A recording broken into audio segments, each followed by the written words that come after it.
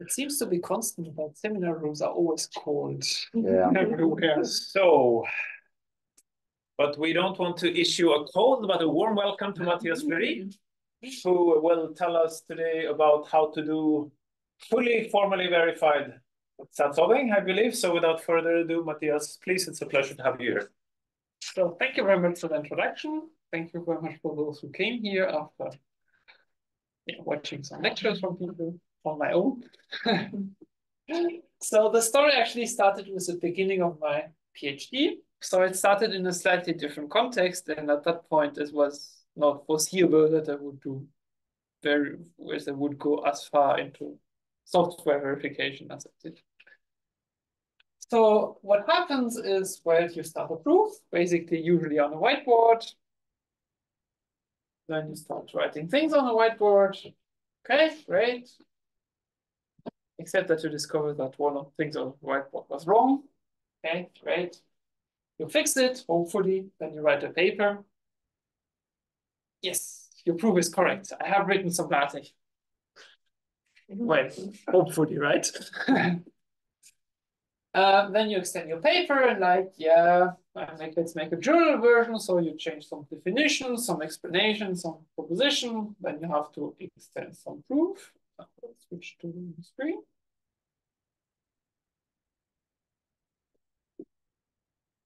Okay. And then you wonder, okay, you want to change this, but actually, what do you have to update? Right? So you have some. And this is annoying. Then you have to read your entire paper again. And so you read your paper and then you say, oh, I have to change this. And hopefully you have found all the mistakes. But sometimes you do not. I know people who submitted papers with the definition 1.1 being wrong, which didn't impact the rest of the paper, but it happened. So this is annoying. So what is the alternative? Well, the alternative would be to use a proof assistant. The problem is usually you start young and motivated.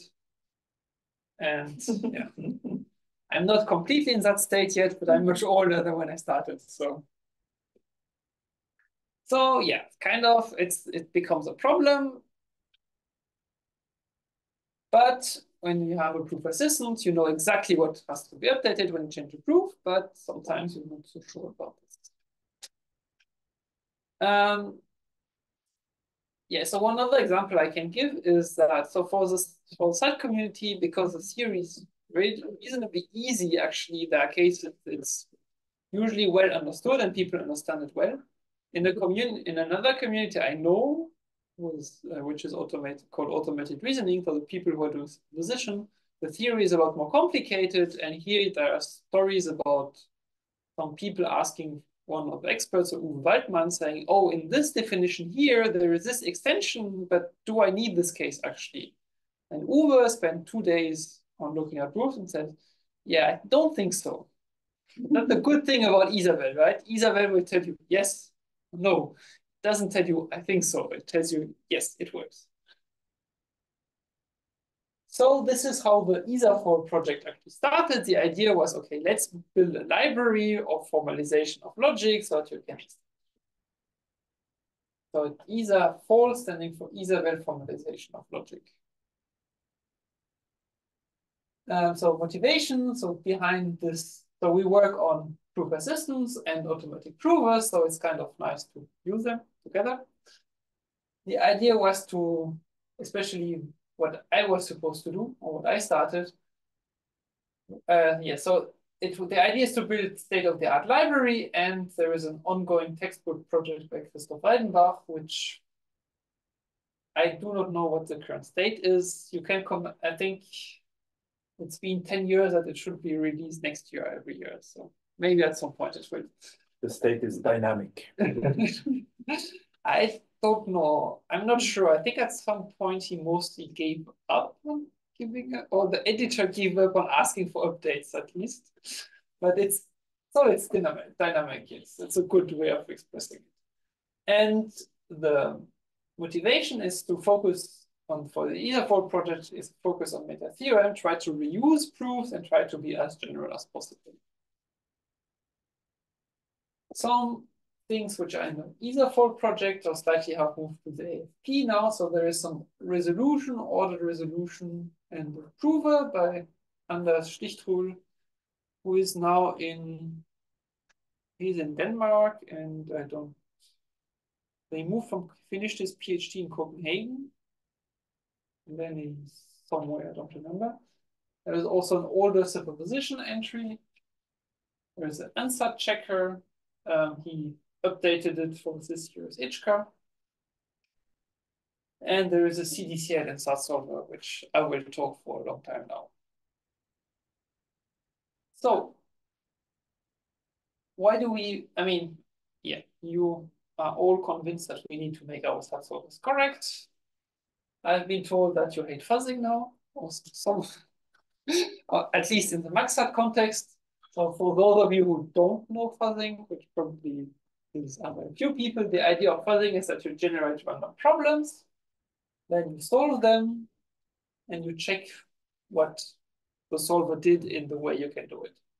So if you are lucky, you can check models, you can check proofs, and you can check, so you can check models, check proofs, and check assertions. If you're unlucky, you cannot check models, and not because they're not finitely representable. You cannot check proofs because there's no proof checker. Well, then you can only check assertions. It's better than nothing. It actually finds many problems. And the rule of thumb is non-fuzz code is always wrong, even if it's a bit depressing to see. One exception, my verified SAT solver survived fuzzing. I tried it and verification pays off. I don't need to fuzz my code. That being said, we will talk about it a bit later. The part which you don't verify can be wrong, but that's proof for later. Something which you are specialists here is proof certificates. The problem of proof certificates is that you're required to check the proof on each file. So you run the solver on one file and then you check the proof. This is less important nowadays because we have the PB. So the question is, do all techniques that you can use be represented by the proof format? For DRAT, the answer is no.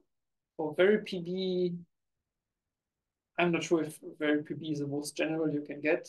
I leave this question for theorists here. My impression so far is everything that can be represented, that you might want to represent, is representable, but I leave the question to. Okay, I see Jakob not being too happy. So far, so good. So good. So, right. Well, that's basically solved by very PB. And in this talk, we'll talk about program verification. So the idea is that it works for every input. So you have the overhead of the execution. And it does not crash even if you run the program for a year. And running the program for a year is something that you generally don't find with fuzzing, because you usually don't let your fuzzer run for a full year, or at least not on one instance. So there are stories about people letting their program run for a very long time and then having some, because there's some overflow in a certain number of bits, and then you observe weird behavior. So the question here becomes, okay, could you use proof certificates? That's not clear. After 1 year, you have a very, very large proof, and it probably cannot check it anymore at that point, even if it answers the proof. The other question is whether you actually want to run your solver for so long, but that's a different question. But none of this matters if your base calculus is wrong, right? If you have a wrong CDCL, then it will be wrong and you will find it, or actually you might not find it because you might get lucky by fuzzing. There are some restrictions on what we verify. So basically, in what I do, parsing is always trusted. If you know CakeML, so from Göteborg, they have some modelization of a file system is.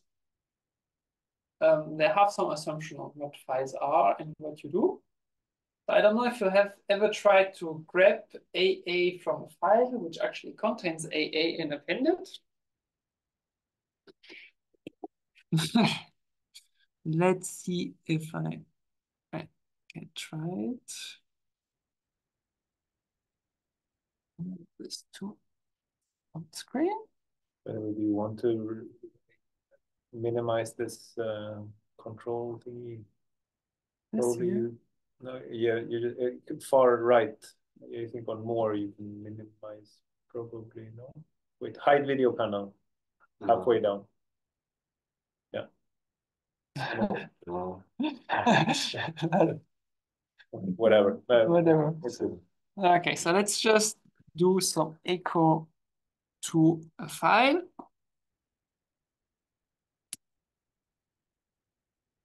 Okay, let me reset this. Grab a. Grab link. Yes. A from file. So this is what you expect. Let me redirect it to a file. Yes. And cut. Let's see what's in this file. Well, because it, okay. We just add some more. Like to be more.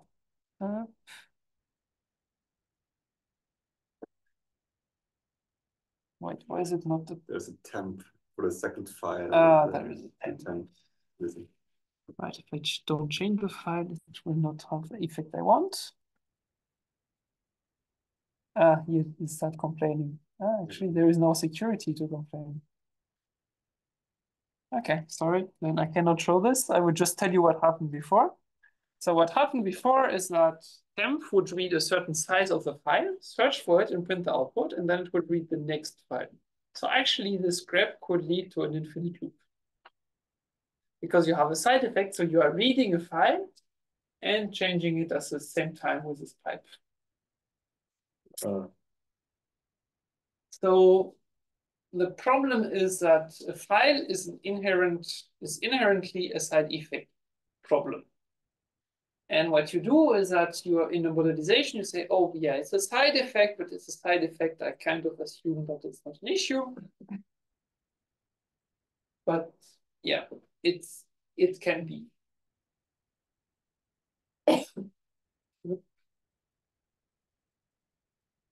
Yes.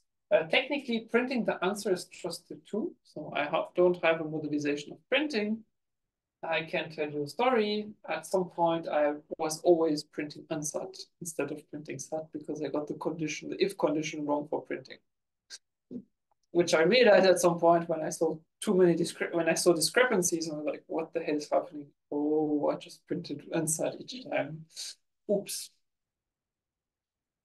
The other problem is that the SAT solver, which is produced, or which I produce, live actually outside of IsaBel.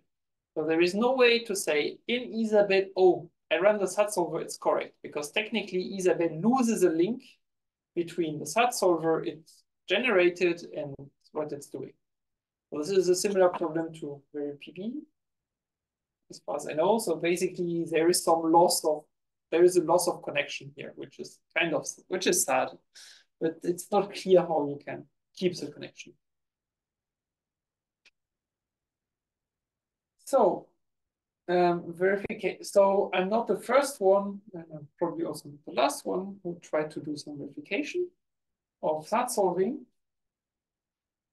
So here you can see several attempts. I have attempted to sort them. And okay. So in blue, you can see people who are mostly interested in the theory, so getting their CDCL right. It was done in... Okay. So it was done in COG. There are two versions. There is an earlier version of IsaBel. In IsaBel, there is this both were CDCL. Then we have some DPLL version in Minlog, which I've never heard about. Then we have my own work here.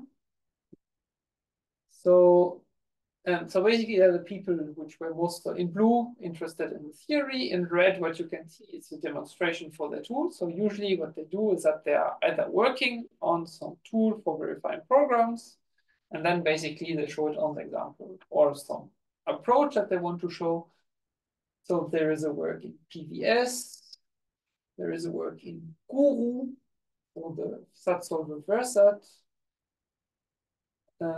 Actually, it's kind of interesting because the solver is from 2012 and Guru is already lost for history. So it was based on GCC Java, which you probably have never heard about, but doesn't exist anymore. So the SAT solver still exists, but the checker doesn't exist anymore. So there is here some people who worked in F#, and the most advanced work on this side here is Kröstat in Rust, which we'll talk a little bit more. As far as I know, this one is started as a tool demonstration to show that the approach worked, but at some point I also switched to, let's try to get it fast because it's fun.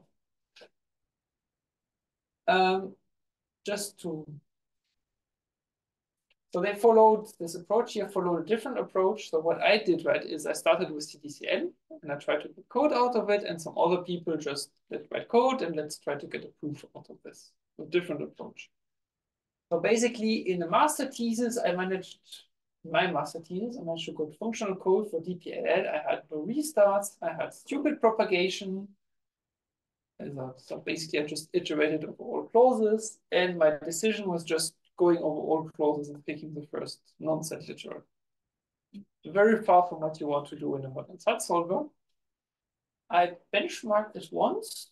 It solved no problem from SAT competition, which I was not surprised because propagation too slow, right?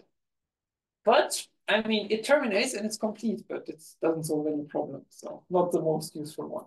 And this here from Skatan, who is in Oslo, if I'm not mistaken.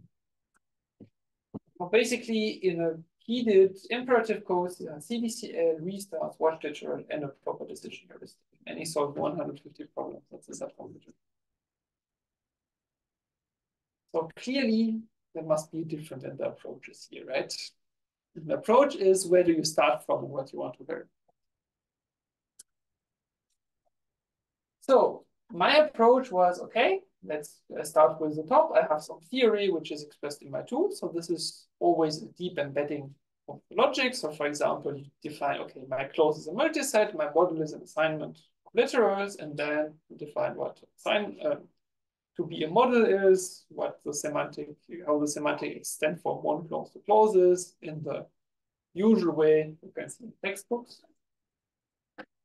So then I refine it, which is putting a lot of work. And then at the bottom, you get some code out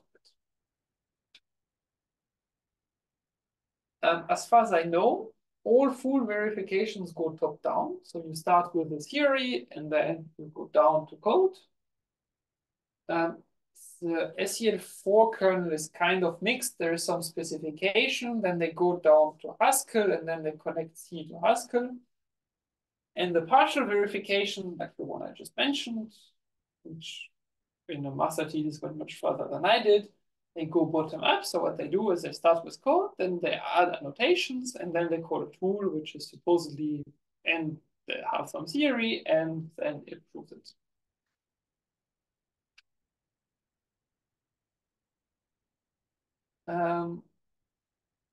Yes. So here is data, which I will kind of, yeah. There is only one bottom-up work which proves completeness and termination, which is a DPLL approach, which is the last one here in TrueSAT. And in my definition, this is cheating because they have a DPLL without stateful heuristic. So the heuristics are MOMS-based for those who remember from the 1990s.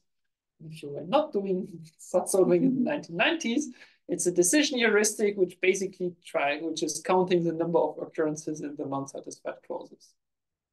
So this is a non-stateful heuristic because usually things start to break when you want your heuristic to depend on the state and on what happened before.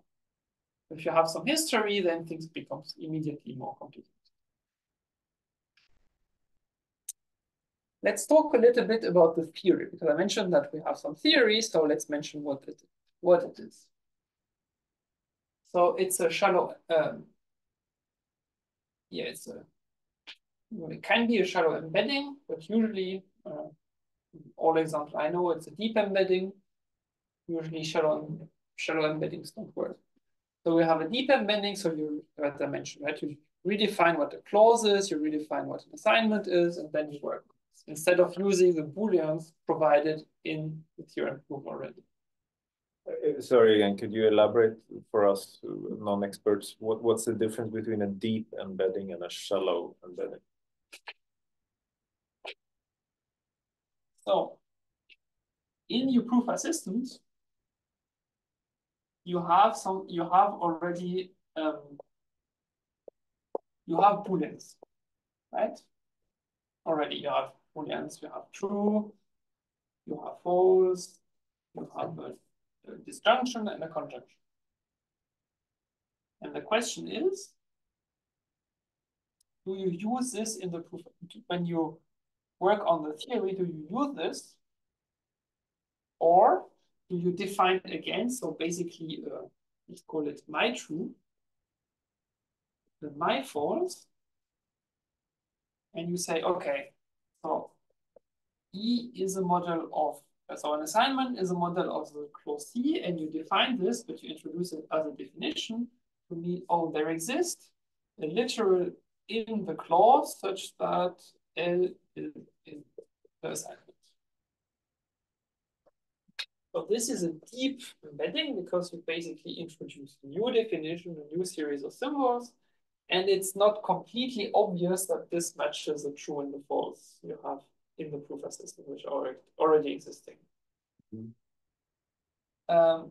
What's happened typically in most proof assistants is that there is no way in the proof assistant to reason about the terms themselves. So there is no way to reason about the terms directly. You can reason in terms, but you cannot reason on terms. Oh, you're saying like the proof assistant can use disjunctions and it knows what they mean, but now you want to go at the meta level and say like this is a conjunction of some disjunctions, and then you're sort of, that's where you want the deep embedding to be able to somehow view this as, well, quote unquote syntactic objects, kind of. Exactly. Mm-hmm. Okay, thank you.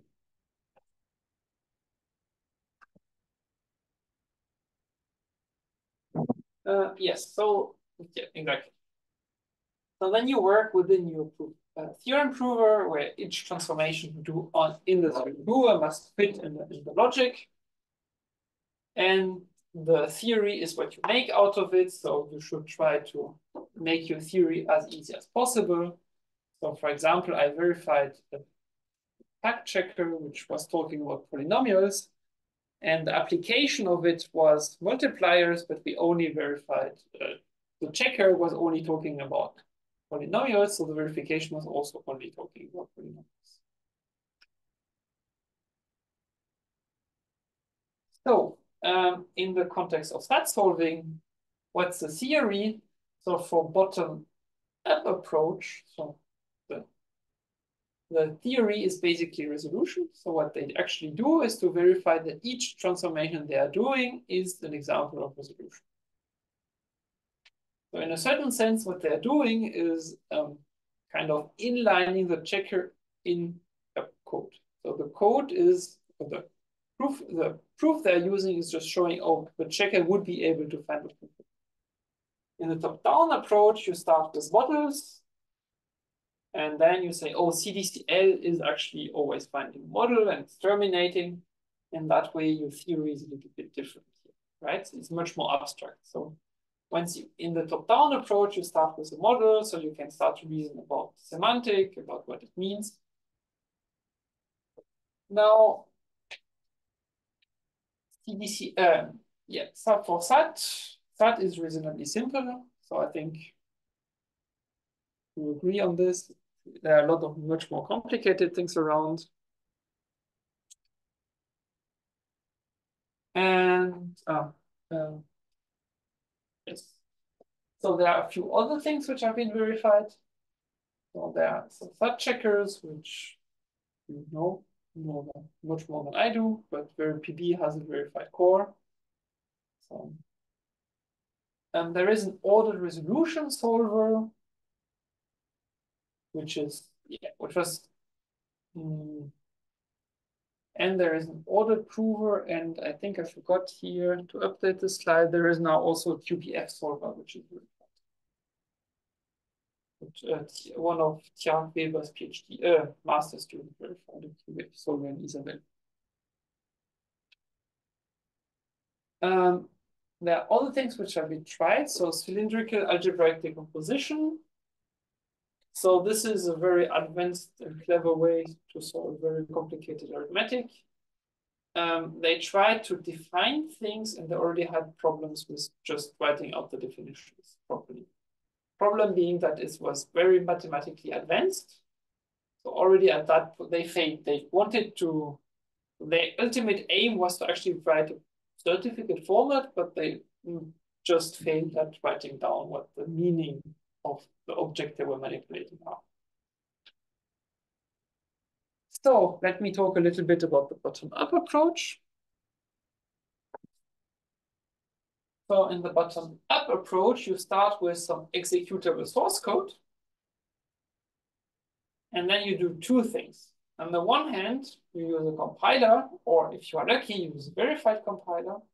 You produce a binary, and this gives you code you can execute. And on the other hand, what you do, so usually you start with the middle one, and then you abstract it, and then you verify the abstract code for verification. There are also some cases where you start with the abstracted version, export it, and then you get source code, but usually you start with some executable code where you can think of it. Most advanced, this solver, this Scutum I mentioned, he has some translation from Rust to a tool called Y3. So basically, he brought in Rust the code, and then it's abstracted to Y3, and then the verification happened there.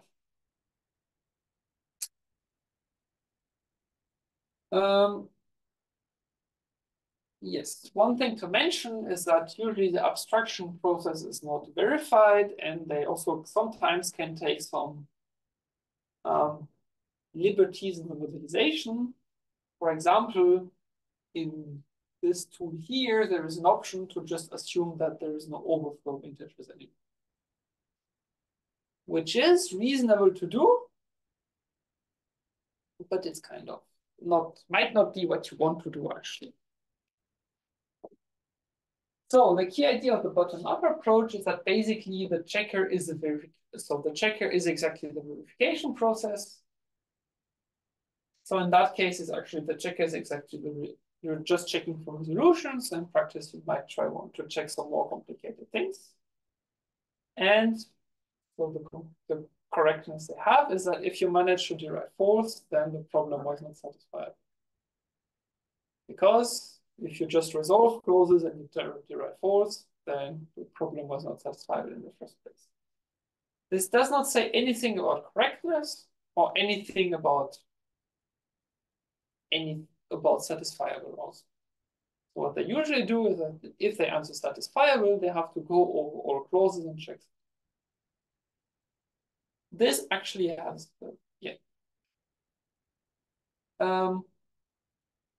some invariants which they have. So if they derive the empty clause, well, the problem must be answered. If there is a conflict on the current level, this is a runtime assertion. So either this is a runtime assertion, or you just trigger restart and hope that you will not run into the same problem again.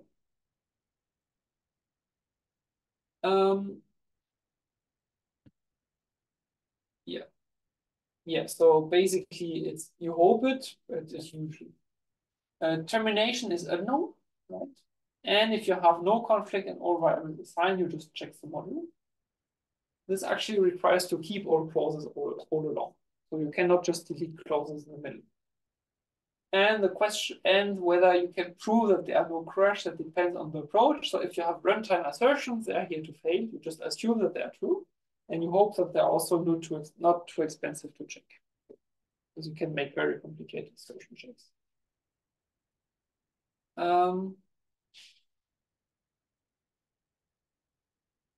So what do you actually have to prove? Well, you have to prove that it's well behaved in the sense that you don't read past the length of an array, and that your clauses are not modified by resolution, except by resolving your clauses together, right? So that you don't remove literals like to make your problem simpler. This is non-trivial for minimization, where the resolution you actually do is implicit. So we know it's possible to do it. I mean, there are LRAD proofs for minimization, so we know that it's possible to find the resolution, but it's complicated. I just short story here. When I proved verified minimization, I also thought I could go with a resolution, but I gave up on this. I found the resolution too complicated, and I went for a semantic argument with entailment. I found this much easier to handle. So far, no bottom-up approach has ever verified minimization. Also, we actually know that would be useful. Now let's take one step back. Just imagine you have your CDCL solver and then you decide to add restarts. What do you have to change? Okay, so a restart means you could backtrack to level 0. Cool, I've successfully added restarts now. I mean, you have to do heuristics, performance debugging, the usual things, but basically from a theoretical point of view, there is absolutely no difference anymore.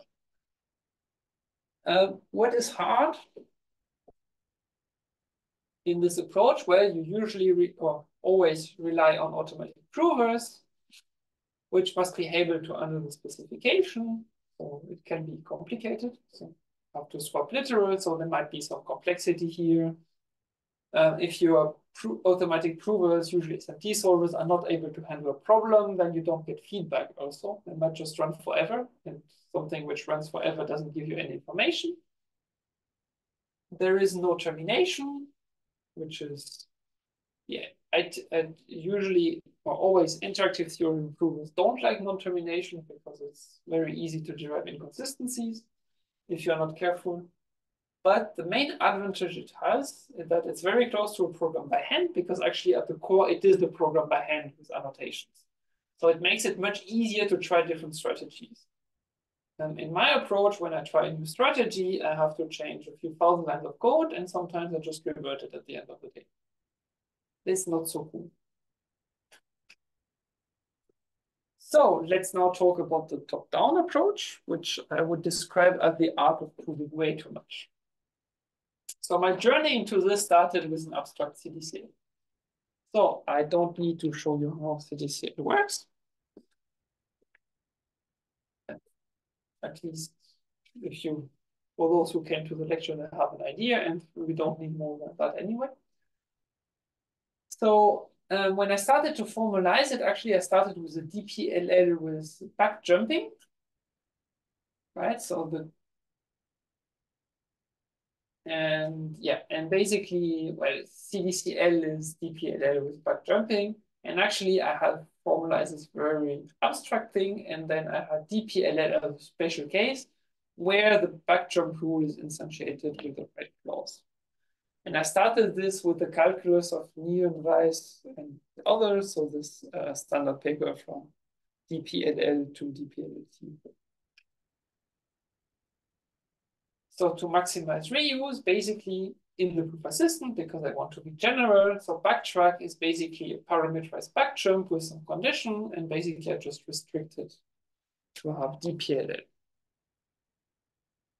So how does this look like on paper? On paper, I'm like, okay, if there is a clause, which is, if there is a conflict and there is a clause C prime, then such that certain condition holds.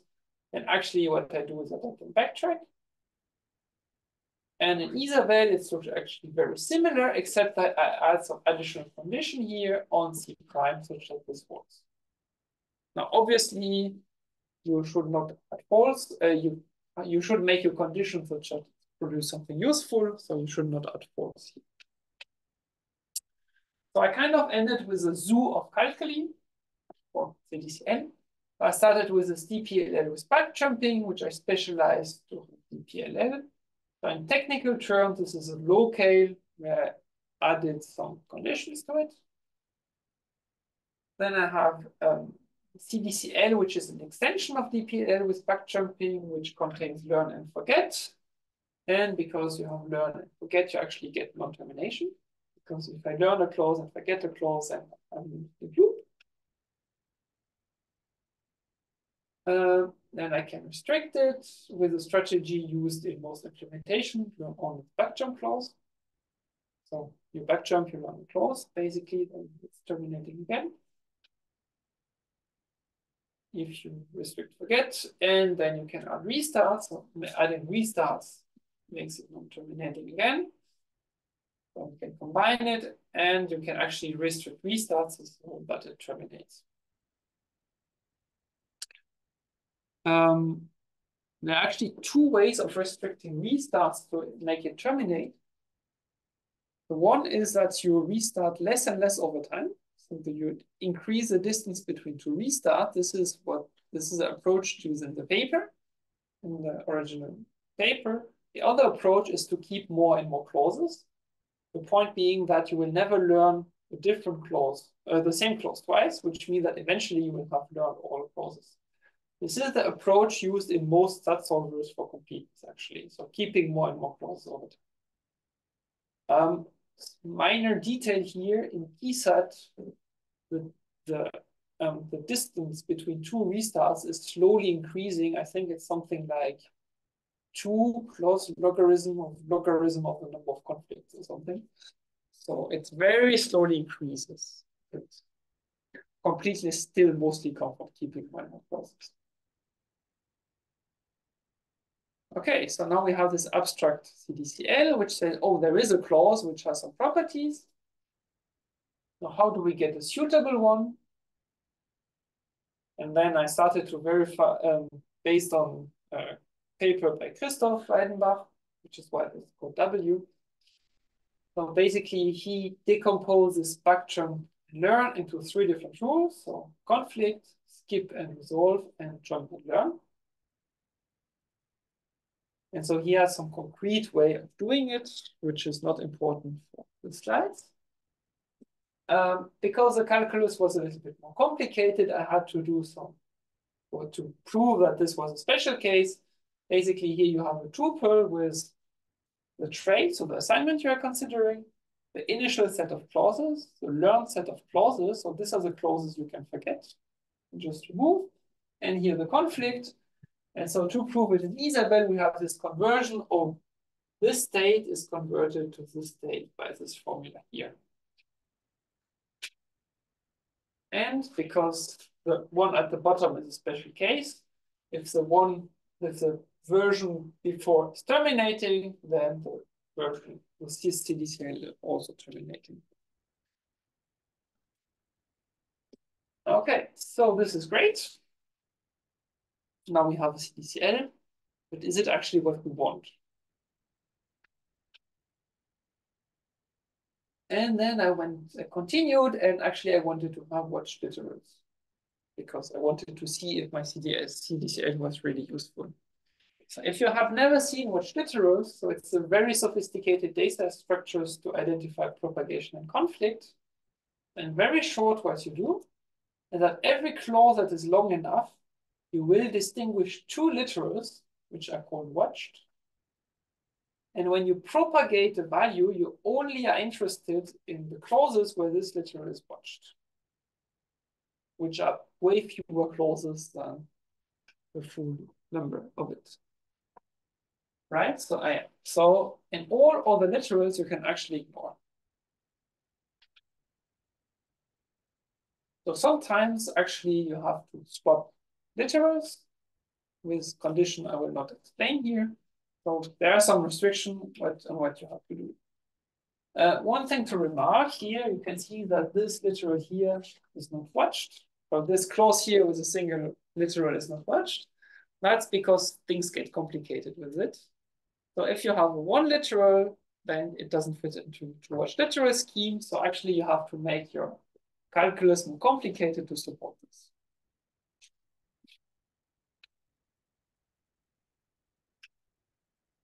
Okay. So let's go a step back now. What do we have here? So I started with the CDCL. I refined it for some abstract code for verification. So I went further down than just the word literals. Basically, I added heuristics for decisions. And I refined further. And then you can export this to have executable code. And then you can compile it. If you are lucky, you can use KKML. If you are not lucky, you use just the standard compiler. Some points to see here. So there is this combination here. So there is in IsaVelo tool to actually generate code in the same semantic used by KKML. Two minor problems. It doesn't support imperative code. So you don't really want to use a SAT solver for it. And second point, it's slow. I've heard about some nights it would take for a longer piece of code, and longer pieces of code was much smaller than my SAT solver, so I've never tried it out. And so the point is that the idea is that the translation from here to here is so easy that it's trivial and you can trust it. Now, actually, there is now from Peter Lammicht, you can generate LLVM code. So LLVM is if you use a Mac computer, you are using Clang, and Clang is LLVM. So it's Apple with it's an official LLVM version with some patches. So it's a professional compiler developed by many people, and it's a pretty cool compiler. KKML versus compiler, because here there is a trade-off, right? We have an untrusted compiler and a compiler which we know to be correct. There are two things to know. KKML has a higher level of trust. This is assuming that you have the same semantics. If you have a tool that does a translation, but it does a translation with a different semantics, then it doesn't help you. It is not standard ML compatible, which is the pain. Or yeah, they have their own language basically, so it's not super useful. There is no support for monomorphic arrays without indirection, as far as I know. If someone is in the chat and saying that maybe they have added it. So basically, when you have an array of words, actually you don't have an array of words. You have an array of pointers to words.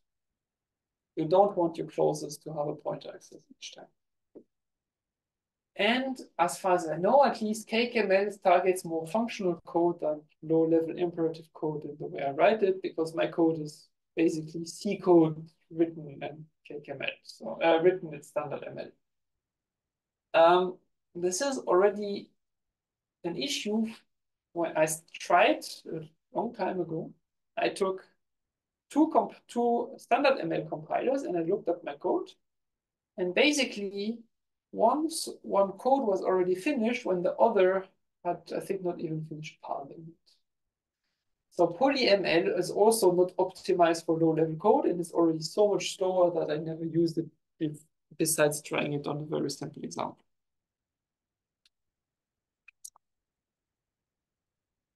So what's the main idea? So we have something which I call pragmatic CDCL, which is fully correct. So there is there's one more level of refinement between CDCL, which I showed before, but I actually verified in the end. And we have total correctness, which says that deriving bottom if and only if the problem is not satisfiable. So if we have no conflict and a total assignment, then our problem is satisfiable. And we have termination, which is guaranteed.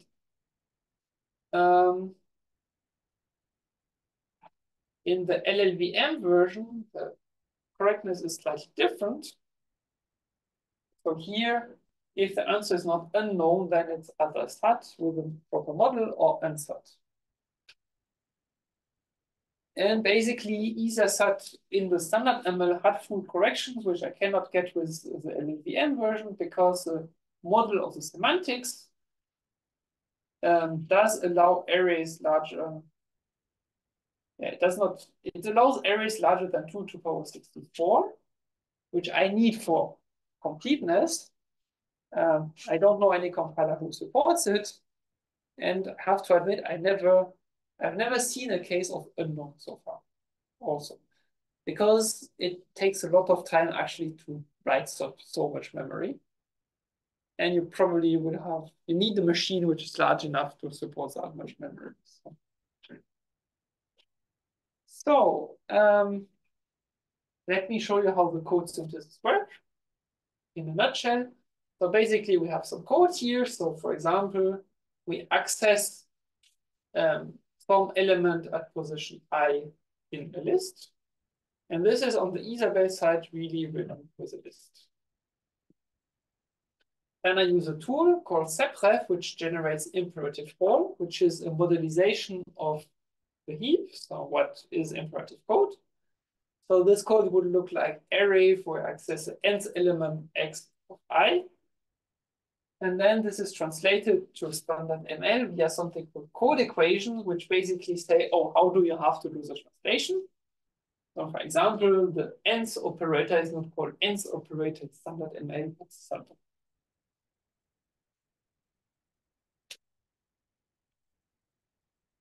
And yes, now XS is a native array. Sounds great. Except that this is not what's happening. What's actually happening is that the code it generates looks like this. If E fits in the array, it generates the element, or it raises out of bound.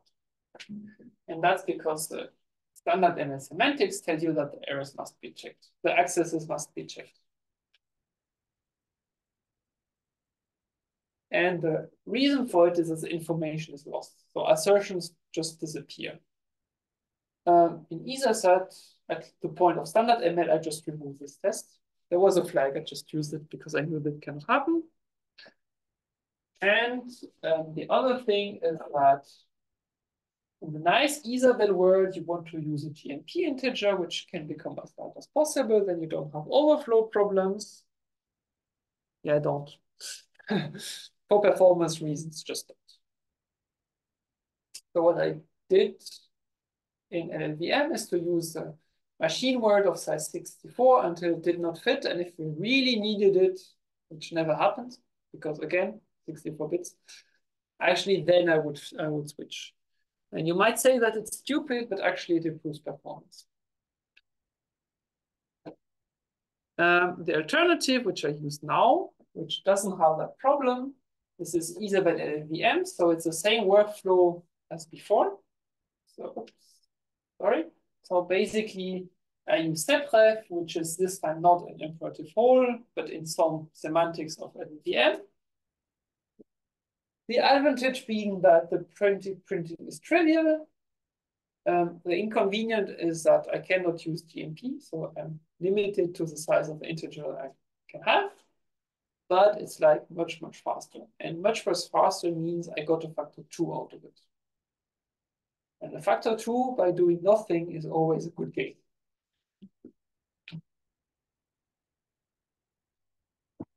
So I think I have something like 5 more slides before the break. So what does it mean to have a right? So now I have all this code, right? So I started with CDCL, we refined it, we have some working code. Let's think about it. What does it mean to add restarts? Well, adding restarts mean that, well, you have to change your CDCL because now you need a counter either to increase the interval of restarts or to create more and more clauses. You need to change the refinement because now you need this extended CDCL with restarts. You need to add restarts with counters. You need to make sure that they don't overflow. And then you have a working solver with restarts. So this is a lot more work, and you actually you still have to look for heuristics and performance debugging. But the SAT solver will not help you. The verification does not help you with avoiding performance tests. So here is the performance of 3 verified SAT solvers. You can see here IsaSAT version, you can see CRÖSAT version, so the other which I mentioned to be verified by master thesis, and VERSAT, which is older. On the SAT competition 2022, so this is a CDF. So the amount of time here, and here the number of problems. So optimally, you would want your SAT solver to be just a line here. It should solve all problems in 0 seconds. If you manage to do that, this is great, but you probably have a bug there. Just want to mention. So you can see that my solver performs just much better than all the others. There is a catch, which is that IsaSAT solves much more problems than this, but in the competition of solving in the for the verified solvers, I'm winning. So, as a last slide before question and break, one thing which is kind of sad is that there are very few applications of verified SAT solvers, except finishing last as a SAT competition, or second to last, depends, getting masters or PhDs. One sad fact of life, which was noticed, or kind of sad, depending how you see it, is that Max observed that in 2022, IsaSAT was a solver correlating the least with TSAT, which is both an indication that there were many TSAT hacks in the SAT competition this year, and indicating that there was a bug. I did find one bug there. Was it? Yeah, I think it was there. So it was a bug because I had some code which was mixing up reduction and garbage collection at some point. I was actually I was garbage collecting every time instead of just marking close as deleted. And I never realized because I had the same swap in printing the statistics. So the SAT verifying code doesn't, as long as the code is complete, the proof assistant will be happy. And if the code is not complete, then it will not be happy, but that doesn't mean that you don't have bugs.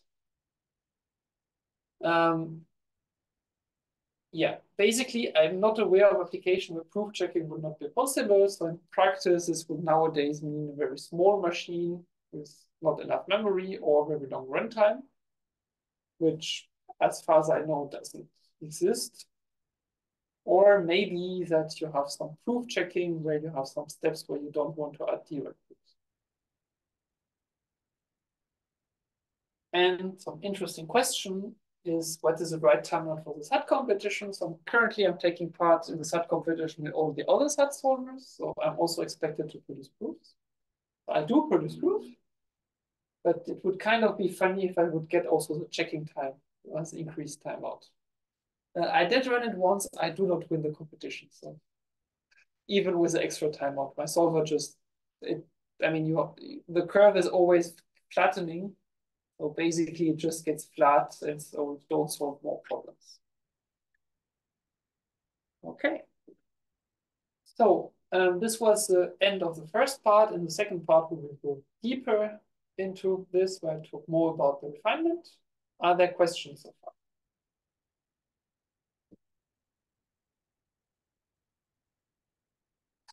What would you say is the most important feature that you don't have? Like if you, what would be, or your top 3 wish lists, where would you take this? Viable elimination, implementation wise. So this is, according to benchmarks, extremely important. The second thing on my wish list would be, it would be a good way to know where I'm losing performance. So I have a theory, right? Let me show this slide already. I managed to find it. Yes, so here you can see the comparison between IsaSAT in black and IsaSAT in red. And there is a big gap. Here you can see in blue, this is CDCL, and in this color here, it's IsaSAT.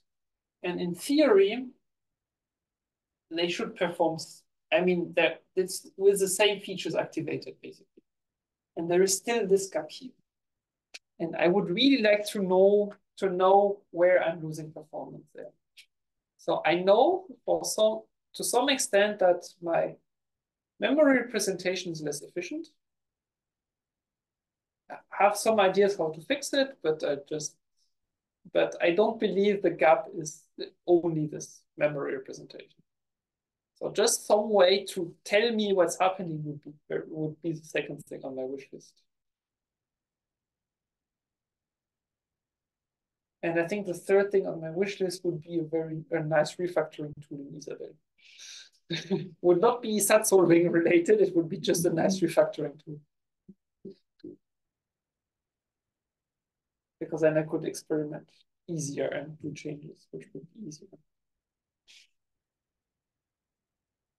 I mean, obviously, so the fourth on the list would be a list with what are the in-processing techniques which are useful and when. But that's on the wish list of every person who is doing SAT solving. And the answer is not clear. So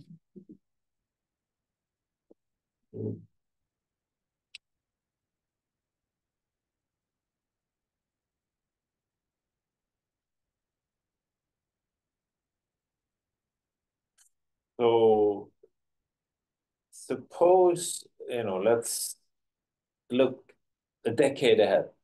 okay. So a lot of research has happened and a lot of people have had lots of smart ideas. We have some super safety critical application of maybe SAT or maybe MaxSAT or something in that general neighborhood.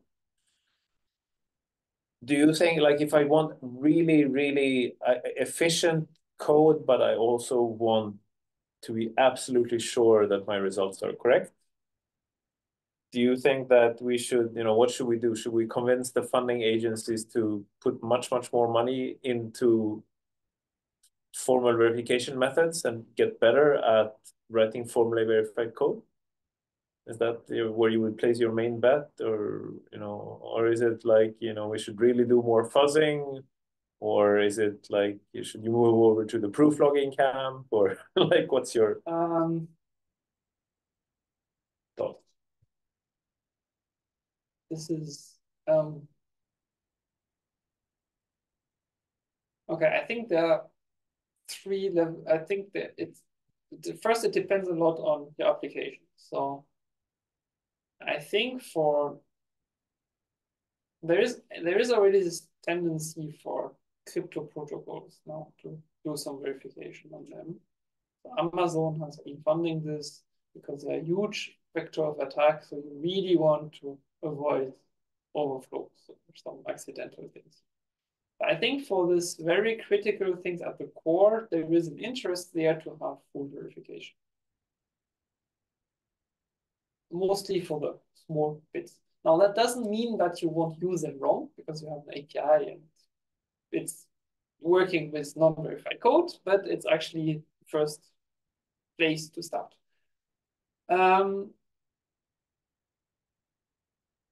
On the verification, so if you really want to have some verified code, I think your best bet is proof logging. In the end, it's the proof logging app. Because, I mean, in the worst, so, no, let's say it differently. I think it depends on what the penalty is if you have a bug, basically. If the penalty is, okay, you have to wait 5 more minutes or something. Let's say you are waiting at the airport and then you have to wait 5 more minutes at the gate or something. Just take another MaxSAT solver and hope that it doesn't run into the same bug, basically. If you are the NASA and sending a probe to space, and this will decide whether the probes crash or not, this is a very different question, because then you probably won't have the luxury to restart it, to restart the process of solving. And then I think you should invest into verifying the SAT solver if you're reading this. Point being that it probably in 10 years will afford to run a second core with a checker, but if this checker says it's wrong, then the question is, what is the penalty? And if the penalty is just your satellite or system crashed, then it's a problem. And I think if you're not in that case, you should use logging. So for most or nearly all applications I can think of, logging I think is the way to go. Unless, so this is assuming that in 10 years we have fast MaxSat checkers, which you are working on, and I haven't seen your upcoming, your CPs, you work on things. I haven't seen it, so I don't know how fast your verification is. So maybe in 10 years or something, we'll be at a point where, like SAT solving, you would be in a factor 5 or something, or if you generate LRAD proofs, you are in what, 10% or something. So then it's just I would go for proof logging anytime. So there's a question from the virtual audience from Kieran. So related to this, what would you use if you wanted to convince the general public that the algorithm can be trusted for making decisions that affect their lives? Do you think they would believe that formal verification means that there are no bugs?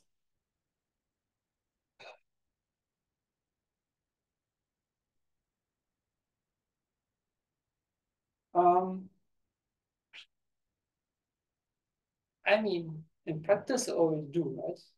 In the sense that in France, for example, the train railway is basically using tools which are producing proofs, and if the proofs pass through, then basically it's accepted as the highest level of verification.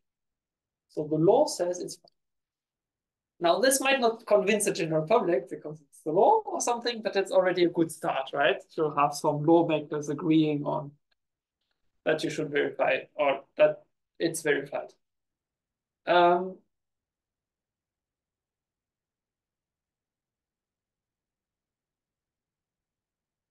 The example of this is the case in the UK, right, with the people working for the post, and then the software saying that they stole money, which led many people to be fired, go to prison, and some committed suicide. This is the most extreme, and it took 10 years. It was a known bug which was never fixed, and it took 10 years before the company recognized that it did something wrong.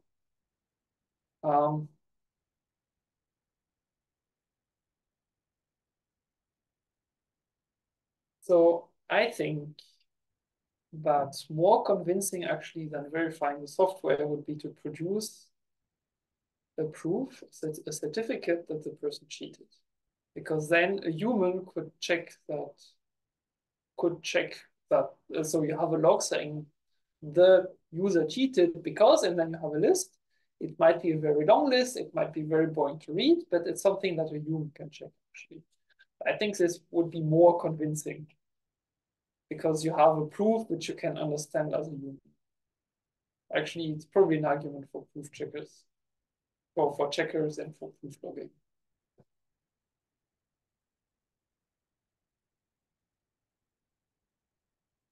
Or at least if you can reconstruct it in retrospect, right? If you before you say that you fire someone, maybe you should check the evidence before, right? So, but this is an issue of society. I don't pretend to have a good solution to this. The question itself is maybe beyond the reach of mathematical verification.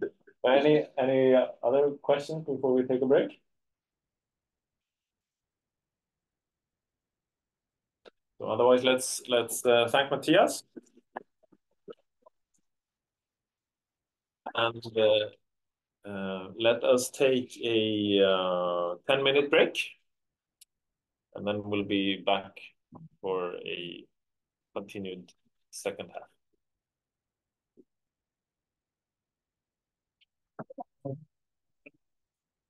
Okay, so we're back for the second half. with Mathias. Please, without further ado. Okay, so let's continue and go a little bit more details.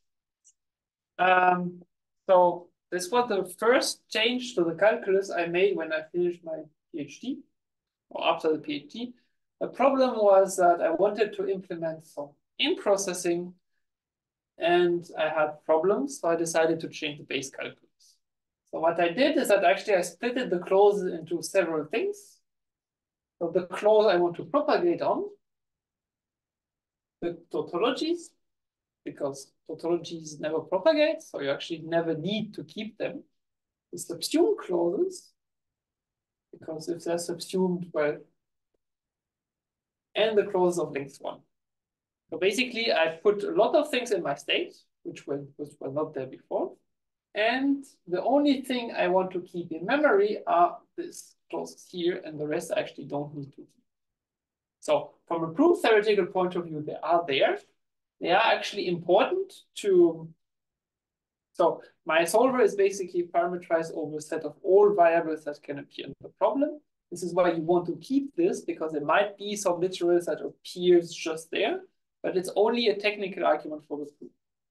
What I did is I split my clauses, and all the things here are just not represented in the final refinement. And yes, so altogether, the idea is that the set of all variables you can ever use in the problem doesn't change. And the argument for tautologies, it has another side effect, is that it makes the size of clauses smaller.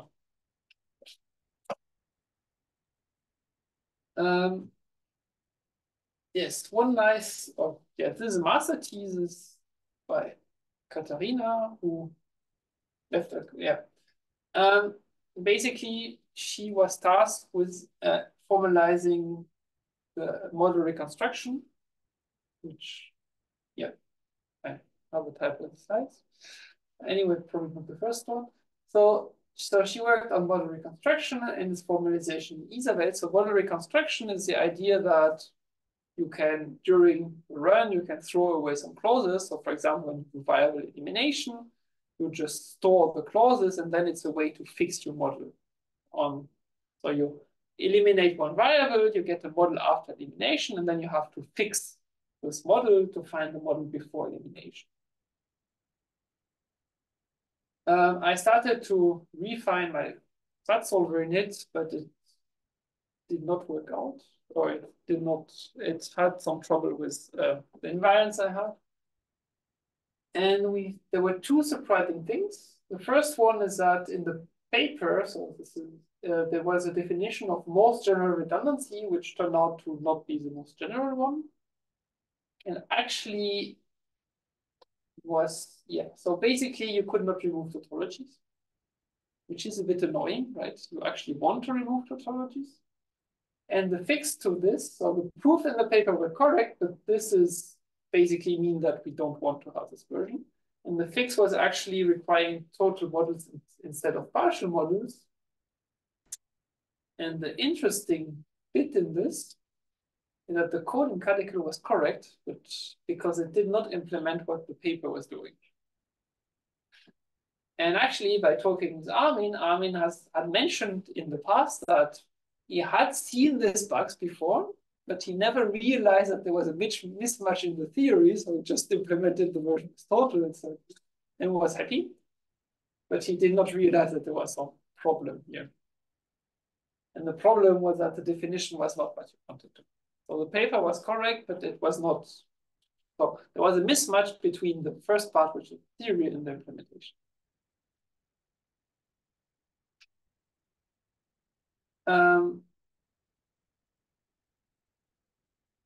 Yes, so for my calculus, there are many things that I would like to implement. Or this goes in the direction that you have. So things which you could implement. So chronological backtracking, which is practically mostly assigned that the decision heuristic is bad. And the other problem is it's helpful for some problems, but it doesn't help according to benchmarks. So if you're in that competition, it doesn't help you. And there is on-the-fly self-subsumption, which is noise. It's sometimes useful. It's again, right? There are problems where this is useful, but on average, it's not. So variable elimination. So if you go back to this here. Could you actually quantify that you said the chronological backtracking is good when the decision heuristic is bad? I mean, that would be, it should be a testable proposition somehow, in the sense that you could try to, for the instances where chronological backtracking is good, you could try to, whenever you learn a deep clause that somehow causes a huge back jump, that you could somehow bump the relevant variables to actually force a reordering of the decision heuristic.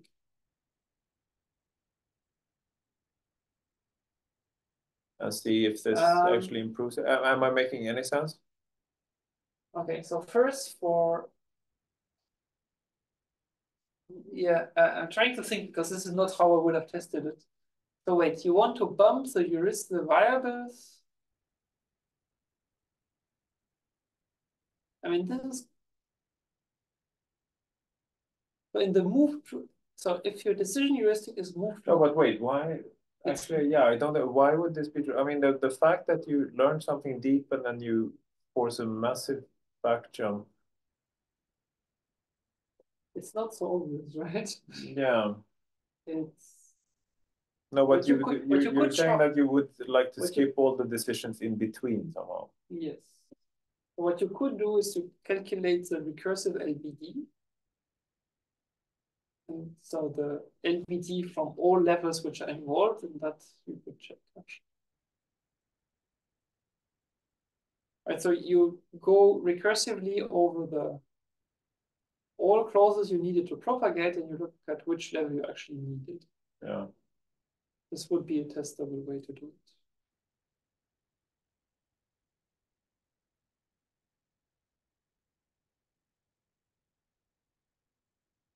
Yeah, this would be worth trying out, yes. Just to quantify this. Yeah, I mean, firstly, it would be a way to actually test, because I mean, it's sort of a nice observation / claim. I haven't thought about it this way before, but like it should be quantifiable, and that should potentially give a heuristic. Like whenever you see this massive back jumps, you could say, oh, I need to rescale my visit things. I want to put extra emphasis on all the variables in these particular levels. And now let's see what happens. Yeah, the thing is that the move to front heuristic is basically doing this already. Because I mean, yeah, not completely. Yeah. It's, and yeah. The second question is, when you do chronological backtracking, then you lose some precision, right?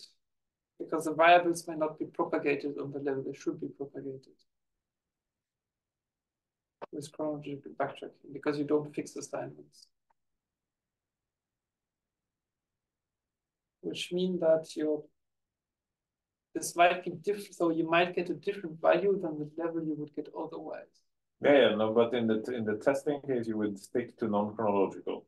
You would stick to non-chronological. And whenever you see this phenomena with the massive back jumps, you would use this as an argument to rescale. Yeah. Or you could collect data on and you could try to run it on benchmarks for which chronological backtracking pays off, and then just have a special heuristic to see, can we replicate this in the standard setting? Yeah. Okay, whatever. Sorry for sidetracking. No, that's fine. So, interesting thinking.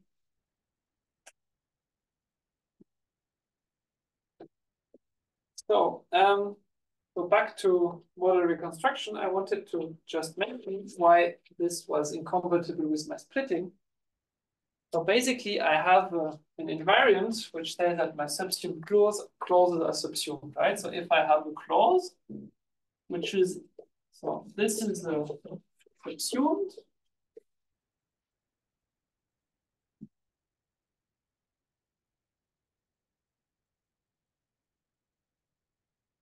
Basically, I have a subsumed clause, which does it work? somewhat. That's fine. Okay, so basically I have a subsume clause, and then I have a subsuming clause, and basically the argument here is that whenever I have a subsume clause, well, there is a clause which is subsuming. And the point being that whatever transformation I do, so if I shorten this one again, then actually there will be another, let's say, C0, which will be shorter. So over time, there will always be a subsuming clause. The problem is when you start to eliminate clauses, because like you would do in model reconstruction, and this invariance just breaks, right? Because you might say, oh, this clause actually I don't need anymore, I want to delete. Right? So in a certain sense, what you are saying is that actually this one you also want to delete. So this model reconstruction thing is providing you a better argument. It's just not compatible with the way I was doing it before. It's nicer, but it's not compatible with it, which is why it turned out to be much more complicated than I had expected initially. My first thought was, oh, this will just all work out, it will be fine. And this invariant I don't need, I can start put it sorry in IsaSAT, I can do the rest, and then I realized, oh, actually it is a big problem. So I have to change my rules. Okay, so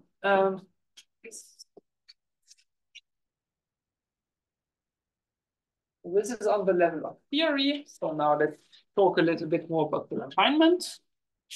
So the watched literals I've actually defined as a transition system. So it's not yet in this monad where you have some assertions. This comes afterwards. The proofs for it were rather long. So I checked them. It's a rather long proof. Took me a while to do. But one thing which I realized is that this proofs were actually very stable and changed very little over time. Because basically the watched literal scheme is pretty much fixed in stone in all solvers. There are some minor differences, but they all fit in the same calculus, so I never had to change the proofs. The only time I had to change the proofs was when I introduced blocking literals. And that's because it works differently.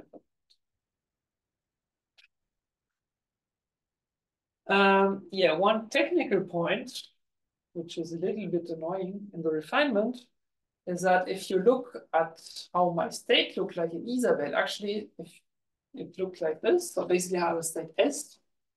And when I want to extract the train, I call a function which is replacing the train by a dummy variable. So I extract the train. Okay. So I extract the train. Then I can do some operation on the train, and then I add back the train to the state.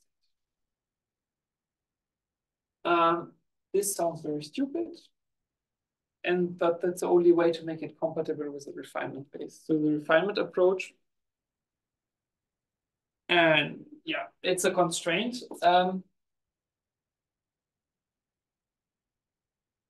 Yeah, at some point I was using tuples for the state. And then at some point there was an update in the library I was using. And an update meant that every function I was doing would take 20 minutes to refine. So this would take 20 minutes. And then when you have a longer proof, it would take several days probably. I never waited that long. So basically I needed this operation of removing things from the state and adding it to the state. It's kind of technical, it's kind of annoying also, but it works out. At some point you get used to it.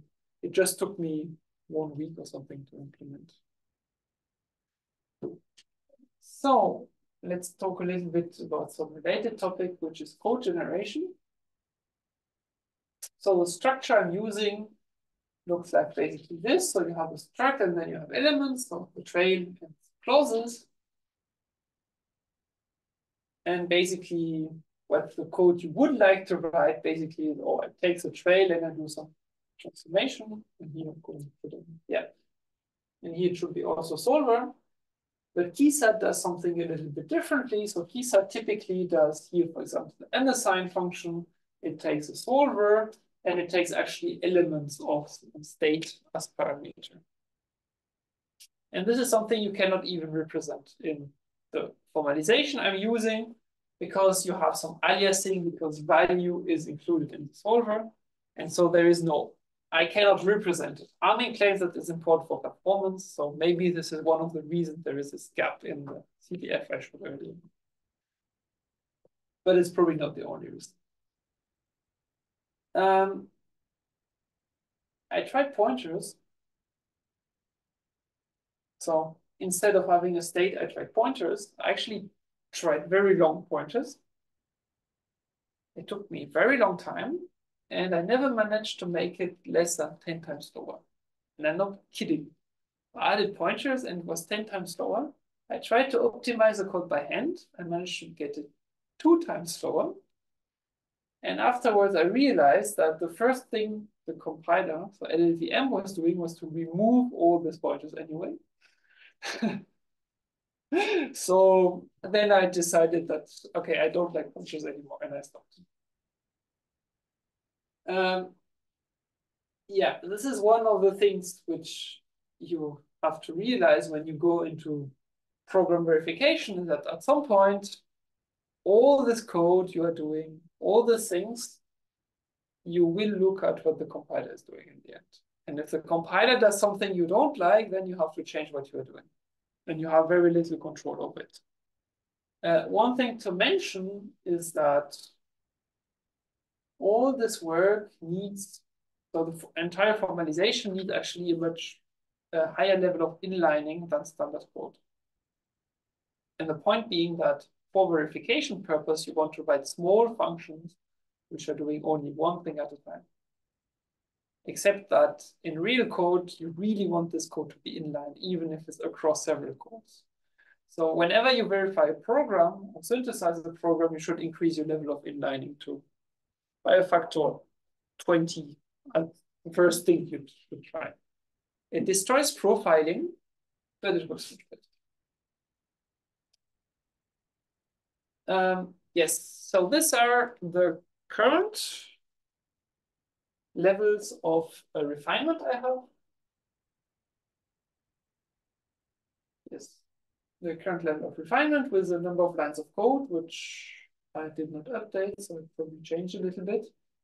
So I started with CDCL and restarts and some rules for end processing. So this is pragmatic CDCL, which is 4,000 lines of code.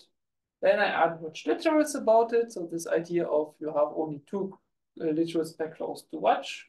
This is 8,000 lines of code. Then this is actually 2 levels. So I replace my clauses by lists and I add watch lists over it. So this is to 12,000 and 10,000 lines of code. Then I add heuristics. Then you can see it gets very long. So what in each of this refinement, something happens or some transformation happens, but I still keep termination and correctness from above. When I have this code here at the very bottom, I can do synthesis using the sepref tool I showed, which does it automatically, and it's transformed into something like 16,000 lines of code. And then I can do some pretty printing, and then I get LLVM intermediate representation, which is 25,000 lines of code. And there are some 800 lines of code of C because I need a parser, for example, to parse the problem. And I also want to give some options to the solver to be able to try out things. So there is a bit of lines of code. What you can see is that the more concrete you get, the more lines of code you need. And here you can see a big jump because here I need also heuristics, for example, for decisions, and you want to have some sensible heuristic. So it's lots of codes and a lot of data structures which might exist, but might not just fit the bill. So I implemented some trees, for example, for heuristics. So I don't have VSITs, but I have another heuristic called ACIDs. And this one existed already in Isabelle, but it did not exist in a way which was compatible and efficient. So I had to refine it. And so this is how some lines of code are added, which you might not realize you need.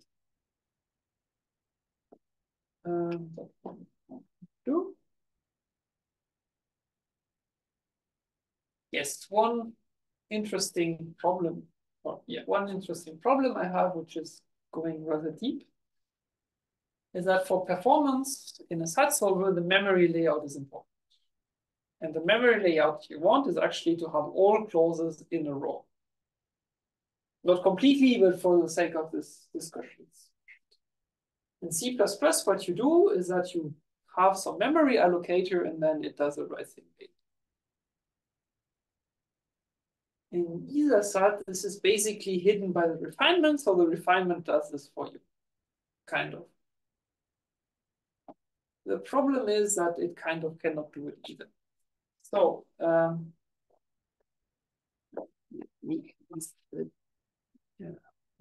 I think we'll have to switch on the light. Or, sorry.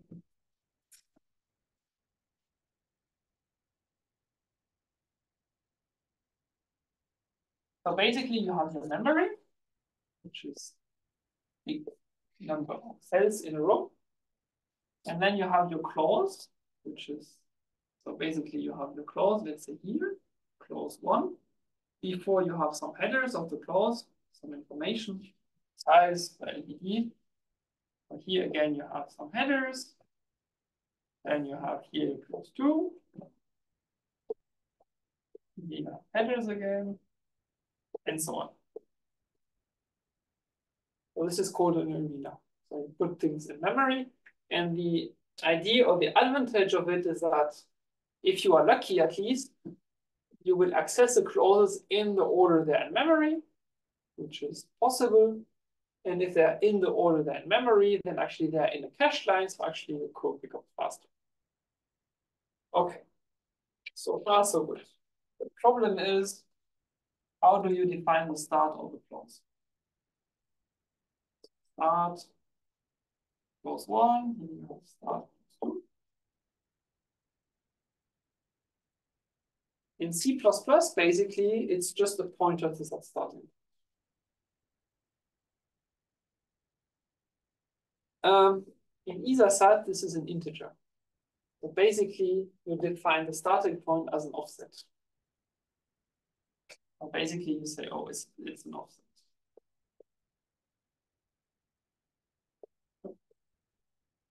So the problem of an offset is that you are actually losing the information that there is really a clause starting.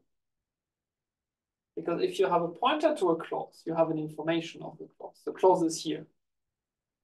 Right? This is a clause. If you have an offset, there is nothing that forbids you to have an offset starting in the middle. Right? So in my approach with the refinement, basically, I know because of the refinement that I only access valid start clauses. So this is what I mean with hidden. So the problem is there, but it's hidden. There are SAT solvers which are written in other modern languages that call themselves modern, like Rust, for example, and they also have this problem. And the problem in Rust is that you also have to put this in the logic. So basically, you are moving a responsibility from the compiler, so this is a valid clause, to a responsibility to the programmer, this is a valid offset. Yes, you can switch off that again. Right. So this is the kind of problems you have. And I don't know what a proper solution for this is, basically. So in IsaSAT, it's fine. It's not as hidden as it should be, but it works out. But in this modern programming languages, it can be weird sometimes, or there is no clear solution. So there's a question that I might have been a while ago, or maybe I missed it. So how many lines of code, yeah, this is probably on this previous slide, how many lines of codes are generated and how many are really written? So I guess it's like you write that's all generated. Yeah. So that's all written. So this lines here. So technically the code is generated, but there is still some setup to tell it to generate code. So these lines are mostly just a setup to tell it to generate code.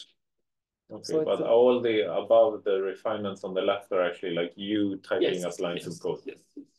On the right is just some pragmatic thing.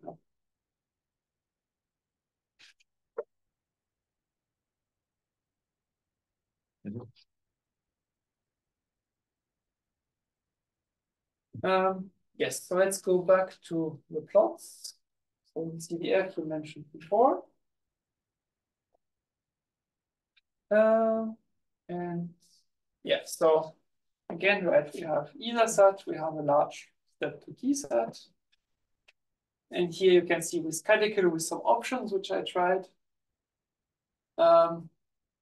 So here you see in blue, this is basically supposed to be roughly the same thing as what I have implemented so far. In green, you have the version. What is it? Yeah, so so in red, you have CDCL only, and in green, you have the version that doesn't perform variable elimination. You can see that variable elimination is useful, but somehow the step is still, there is still something there. But what happens if you look at, like, total number of decisions or total number of propagations or total number of conflicts? Like, I mean, if you sort of would more or less match there, then you sort of know that you're just slower, right? Or could it be that your solver is doing different things? Do you know? So I know that I'm slower at propagations by not that much, but I have never fully looked at statistics. But the problem is that there are two issues. The first one is that variable elimination means that you have fewer clauses, which mean that you again propagate faster. But so I've observed a bit slower propagation, and I don't fully know why. There is a trick in CDCL which I have not implemented, which is that, so I talked about the arena, but actually in CDCL not all clauses are in the arena immediately. So there are clauses which are outside the arena and get only later inside, which is something I don't know how to represent. Because again, right, I need these offsets, and then if I have stuff outside of the arena, this kind of gets weird. So I'm a bit slower, but not that much slower. And I think there is something else, but I've never found this something else, basically. One story about it is that... Or like you could look at, I mean, also another measure, like if you're all doing proof logging, like is there difference in proof logs, right? I mean, that would also be like a quick and dirty measure of if the LRAT proofs are kind of, or DRAT proofs are kind of the same size. You know? Yeah, I've never tried that. I should. This is a good point. Yeah, I should try this out, yeah.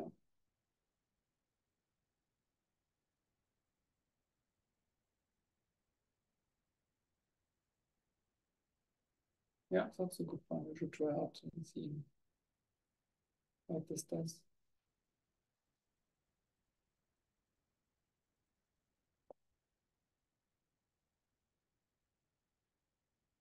Yeah, there are some things which CDCL has. Yes, so which I don't have, so local search, and there is this local search thing, which in essence there is nothing to prove in the or not much to prove in the local search, but I have you right. I never had time to write the code so far. And generally it's less convoluted code, so it's easier, I think, for the compiler to understand what the meaning is, because with enough inlining it just works better. But I have the trade-off that I want to write proofs more. I want to keep my proofs as much as possible. A story on proofs.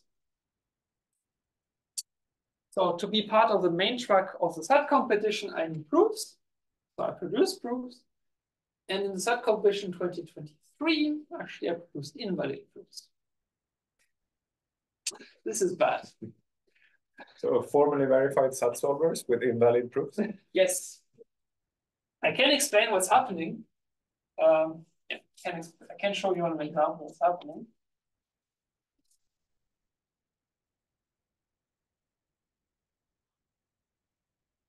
So let's take a very simple example where we have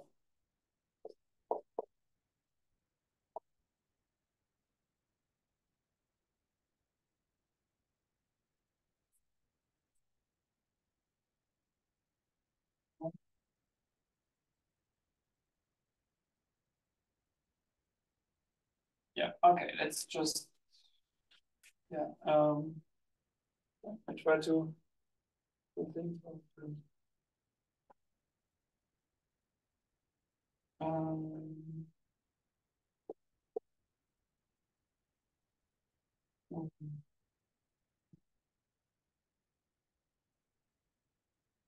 okay, yeah, and okay, so I have these clauses here, which are the initial set of clauses.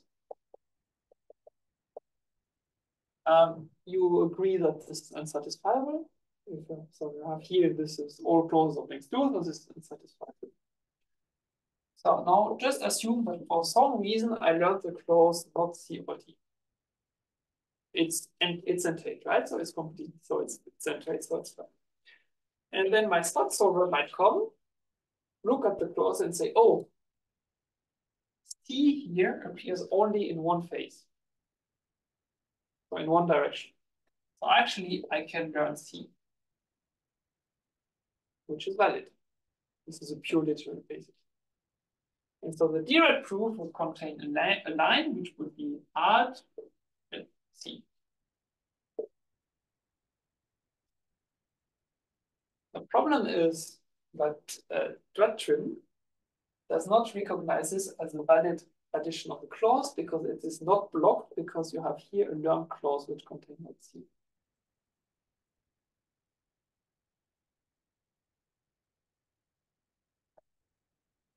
Because Dratrim does not distinguish between the initial clauses and the learn clauses.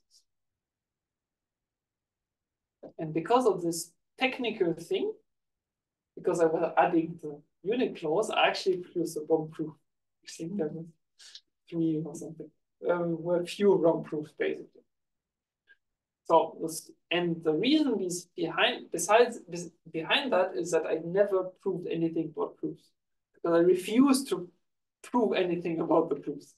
It doesn't make sense to me that I spend the time verifying the solver and then I would try to prove that my proofs are correct. So the proofs my SAT solver generates are correct, right? And I did different proofs. Yeah, and so this year for the competition, I've just deactivated this feature because I don't know how to add it. Or I should do very PB. As far as Young told me that very PB would be able to do it because very PB has this distinction between initial and learn clauses. So if it's maybe I will you need strengthening the core, right? You need to go through some extra hoops, but yeah.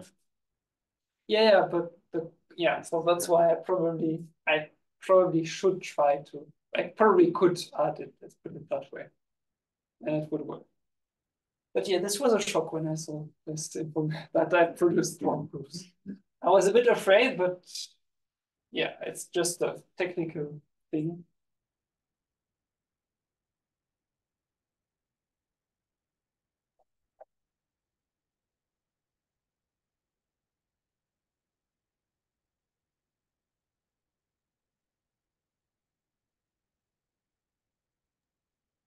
Maybe we need to discuss this because I'm not quite sure what Mathias is doing with his pure literal clause. Because again, if you add a unit clause when you have a pure literal, I mean, it won't change the satisfiability of your formula. But this is not something you can. It's not a logical consequence of your formula, so you can definitely not put that in a proof. Yes, but it's the point is that the proof is blocked. So the clause is rat with respect to the initial set of clauses. Okay. But the point is that it's not rat with respect to all clauses. So it's only rat with respect to the initial set of clauses. If you would have, you could have added it by rat right away. But once you've learned not C or D, then you're screwed because then it's no longer a rat clause. Yes. Yeah. What you could do is delete it and then. But then this does not allow you to reason on this learn clauses, which doesn't seem to be important, but in practice at least, it's not really useful. But yeah, it's not a clause which is entailed by, it's not an entailed clause. But I think you support RUT addition, so this should be fine. But yeah, there are some extra hoops with I need to make sure that the core I have in IsaSAT is also the core you have in the proof, which is some work involved, which I have not done yet. So I need some more functions which pass information around in their own unverified way and get it right. But this is a conclusion. Or you could add it to your, I mean, in your model even, like, I mean, the basic SAT solver model could have a core set and a derived set. I mean, maybe that's how you should model what the SAT solver is. Yeah, I mean, it's what I have, right? So I have this core set and derived set. So I really have that already. It's just that I currently don't pass this information to the glue part in C, which is printing the proofs. So it's just about adding some more arguments which tell, oh, now I'm moving this close to core or something. This is not locked basically currently. So the solver knows exactly when it's moving things around, but it just doesn't give the information.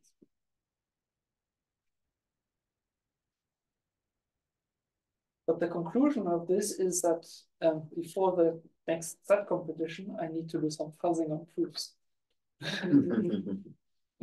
So actually, I'm back to the point where I said earlier that I did some fuzzing and did not find bugs, but actually I need fuzzing actually to get the proofs done because I don't verify anything about the proofs. I wanted to show a little bit how the codes looks like for the all three verified SAT solvers, which I talked about. So this is a code of Guru. Where's that? So Guru. Yeah, untyped C void pointers, very nice things. I can tell you a story about this. When I first ran it, it worked on the cluster, but it did not work on my local machine. And it took me 2 days because when I was using Valgrind, it worked. And what happened is that, or what the clue I had was that when I read the code and I saw a function with 32 arguments, because there was a function which took 32 arguments and basically put them into a 32-bit machine. But the compiler I was using 64-bit integers. So you had 32 bits which were not initialized, leading to random issues. So yeah, technical things, but this is code in Go. Yeah, I want to show. This is a code of IsaSAT. Modulo, I just called the type something because the types are unfolded in the code. So you see 5 lines of type. So this is reasonable code, or I would call it reasonable code. Let's put it that way. Sometimes I have to read it to try to see what's going on. So yeah, the point where it gets weird are this kind of here with extracting values out of pairs, which is a bit strange. But this is some kind of Isabel language or what? So this is this LLVM intermediate representation. Yeah. So no, the Isabel code looks like, yep. No, wrong side. Oh yeah, okay. So these are the proofs then. Yeah. No, these are only definitions. These are only no. For performance, I now have files which are only containing definitions and files which are only containing proofs and one which are only containing proof generation synthesis. So basically here you see the code for unit propagation. So you see here the while loop. Here you can see the invariant, which is this. Yes, big now. But basically you have a while loop, which is doing something. But basically it's iterating as long as it's basically doing the full propagation. But it's iterating over the literals to propagate until it reaches the end of the train. You can see here the invariant, which I use. Two more things to see here. You can see here this return, start, propagate, and propagate. This function I use for profiling, because at some point I needed some reasonable profiling code. So basically in the translation at the end, what they do, Mr. grep actually call the timer, which starts here and stops here, and then I can output some times, which is spent in propagation, which is useful to see if I have some weird performance bugs. So, yes.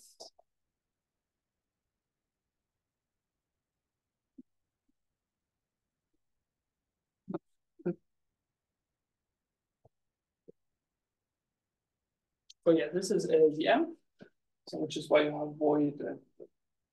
And this is all code that, I mean, you write the IsaBel code and this translation is done automatically.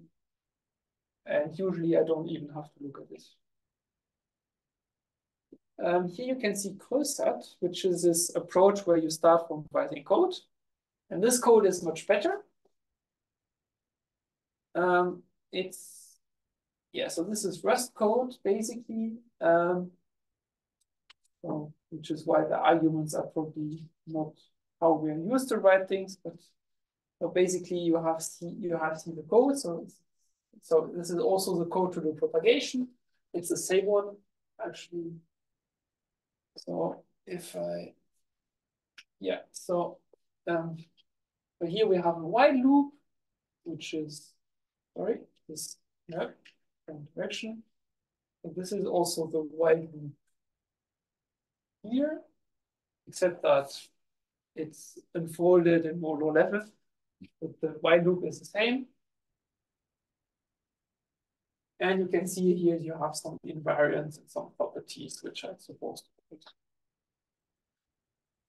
So this is, I think, the best code you can have, basically, but also the, it's also it's the best code. I think this version is a better code because it's more readable, because it's here, this is a programming language which are meant for human to read. This is meant for compiler to read, so not much for human.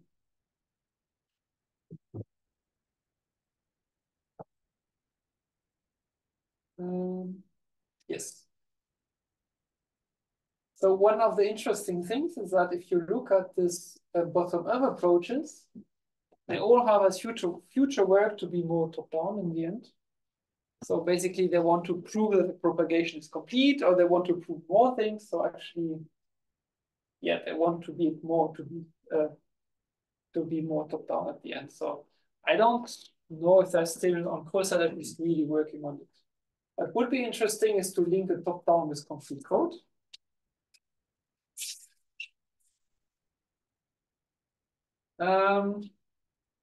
Yeah, in retrospect, a bit about the entire thing, besides what I mentioned, that I think this is, I'm not sure this is really the future. So is that many components in SAT solver are not as independent as you think they are on paper. So for example, a lot of things are parameterized by the set of all variables you can access, like watch list. So we can only access watch list for literals that appear in the set of clauses.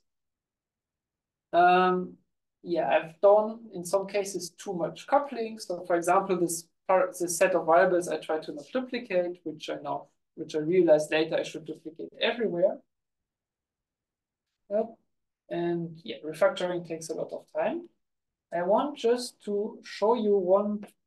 I will just mention it without showing it. One case of things where this refinement stuff gets weird sometimes. So when you think about the restart heuristic, you have a heuristic, which is basically deciding to reuse part of the train. So what this does is it goes over all decision until some criteria is met. Except that in the abstract code, you don't have the data structure to just go to all decisions. And actually, you are comparing the cost of that literal to what your decision heuristic is saying. And decision heuristic does not, or has no reason to really exist on the abstract code. So in some sense, you are trying to prove something about objects that don't exist.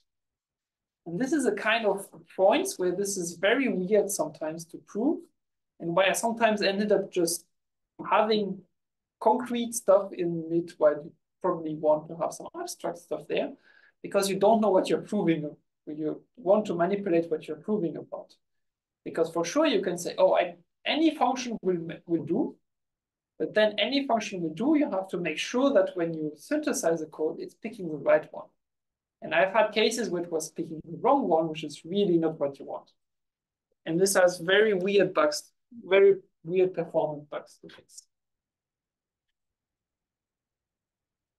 So I think I've reached the end. I think now I've talked long enough now, so let's conclude this. Yeah, a lot of the motivation behind verified SAT solver is not really relevant because we have now the stronger proof systems with VeryPB. Formalization can sometimes discover bugs, but for example, in verification, we discovered an issue which meant that we just missed some propagations, which I know that I would have found if I tried to prove it, but I had not tried to prove it. So basically, Armin found it before me. So it was only a performance issue, but it's kind of, okay, well, then now it's fixed. But it's the kind of things which are very subtle and was there for 5 years, I think, in Cadical, and you re-implement it twice and you never realize that it was something. But it's only a performance bug, so fuzzing will not help you. Okay, then thank you very much. Thank you.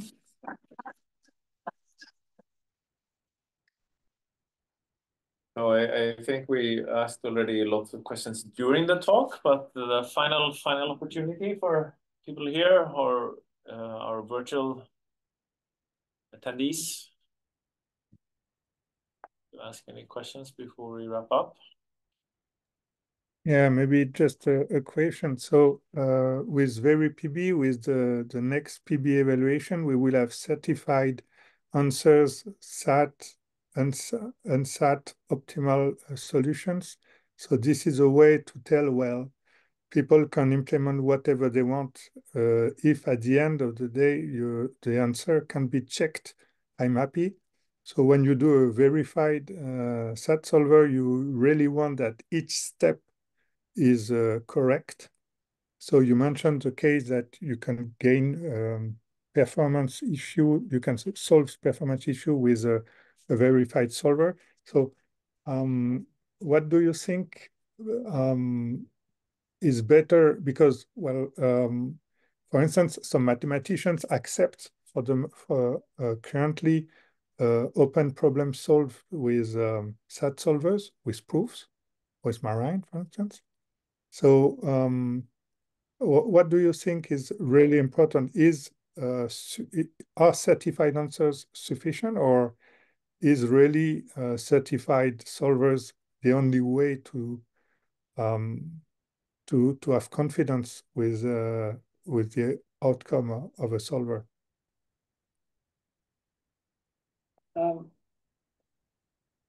So first, I think mathematicians don't like answers by Marine. Because the Marine tells you, oh, this number is the limit, but it doesn't give you information on why or something. I think mathematicians would prefer a reasoning why something is, right? So I don't know. Even if it's something that, okay, this is the, I don't know, first number, the first prime number after the size of groups which have some properties or something, but this is already telling you more than what Marine is telling you, right? Marine is giving you a number and then also saying that something is impossible. And then you know, okay, it's impossible, but it doesn't really give you a hint why it's impossible. And as a mathematician, you usually want to know why, what the deeper link between two things are. So I think this is, the first part is that mathematicians accept it because, okay, they know, but if you come up with a better proof with some proof which is giving you telling you something about the problem, then actually they would pretty much prefer that proof.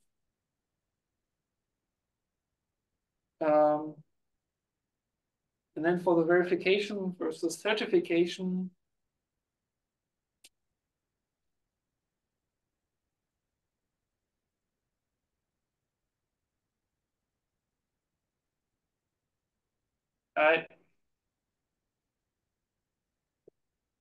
I think certification is the most viable option, at least currently, because it's the easiest one where you can try things out, basically. So if you try things out or you decide, so in SAT, for example, to implement a new heuristic in a SAT solver, it might take you 1 day.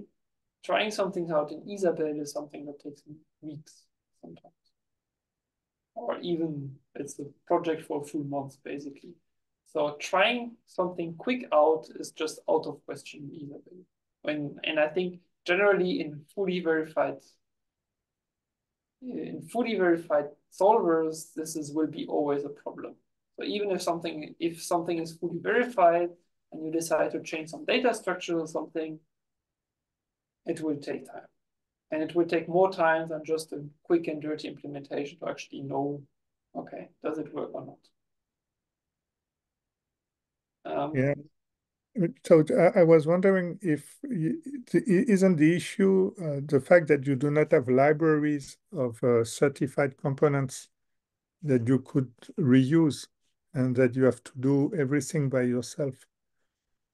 Because I think this is what they do with Lean, where they try to add more and more mathematical statements in the system so that you can create more and more proofs. And I think, wouldn't it be the case also if you have many pre-built data structure and so on in IsaBel, then you would more easily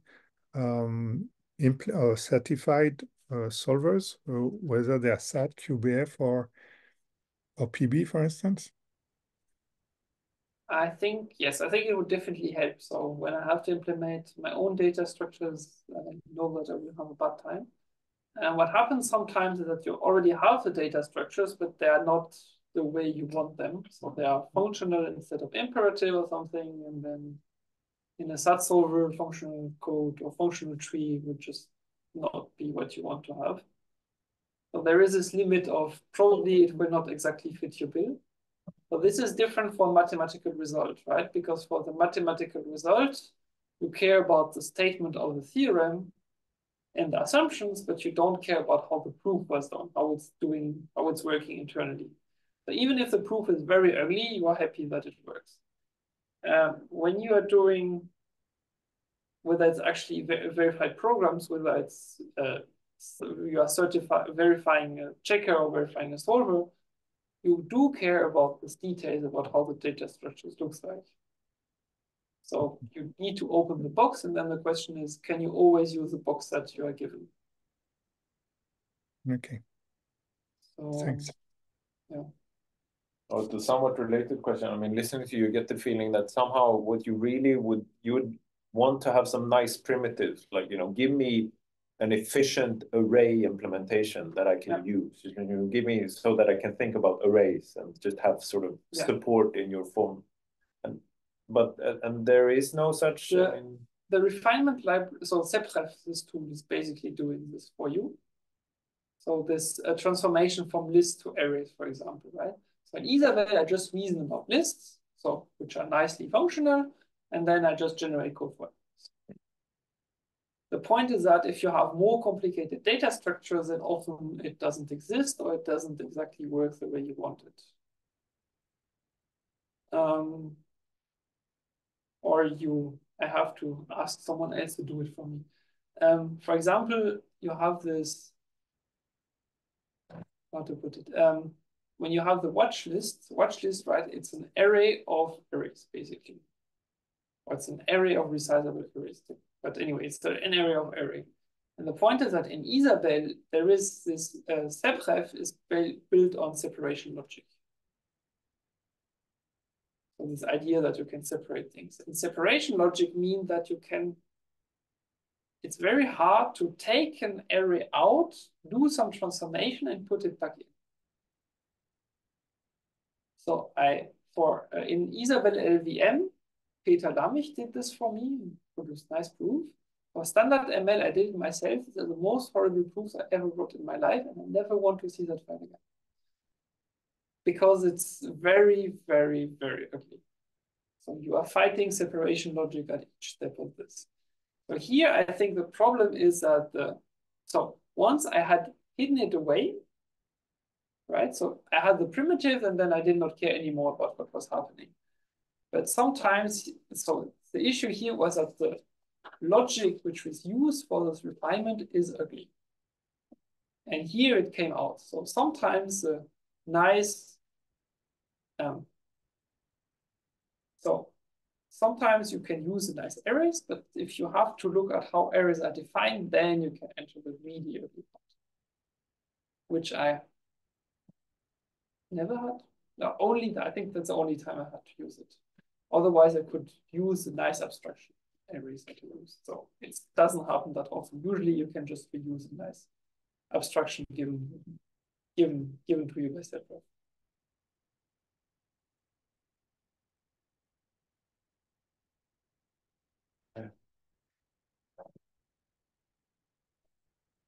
So with that, maybe it's time to thank you again and finally give you a break. Thank you so much.